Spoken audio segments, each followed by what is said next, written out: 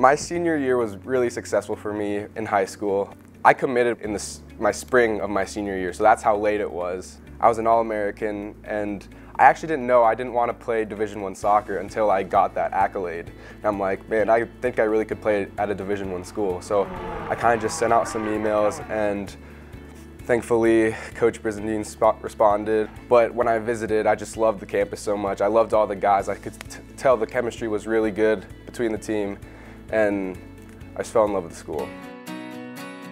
Yeah, the change was crazy. It was really fast, and just the physicality of college or D1 soccer is just at a whole nother level, and the speed.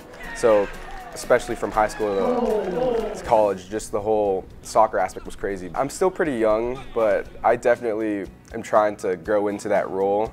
I really think that I looked up to the seniors that left, like Ben Lundgaard, great leader, and I think he taught me a lot, and I'm just trying to, represent his values and try to, become him in a way. I think it's just gonna take time.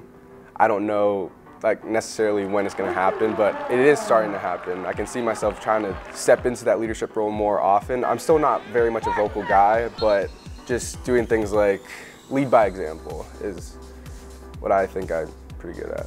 And to hopefully have the younger players look up to me more often because of the experience I have had. And just watching what I do on and off the field, maybe they can somehow take my values. I just think I've had a lot of experience already, as young as I am, that I can take with me to my junior and senior year.